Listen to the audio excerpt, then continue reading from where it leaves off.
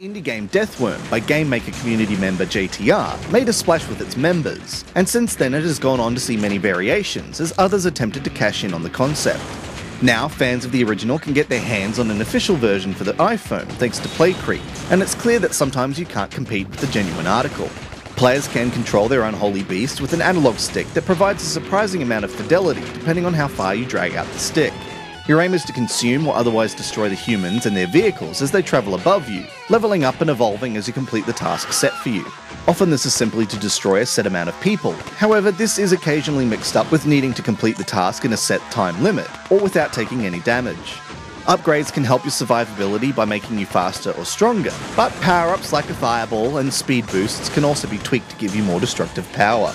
There are currently 3 levels to test your skills on, with each one tweaking the difficulty slightly to provide more of a challenge. The artwork is semi-realistic and perfectly crisp on retina displays, though distinguishing between some humans can be hard as they're just so small. A minigame in the form of an endless runner of sorts is also available, giving players an alternative from the usual mindless destruction of the main game. While demolishing silly humans is satisfying, the inability to do much more than ram or burn them can wear thin over time, and it'd be great if alternative evolutions between the stages helped to differentiate them. Still, the pure joy of leaping out and swatting planes and helicopters out of the air, or simply devouring humans en masse, is hard to beat, and Deathworm is prepared to go the distance to remain the king of killer annelids. This has been Andrew with AppSpy.com.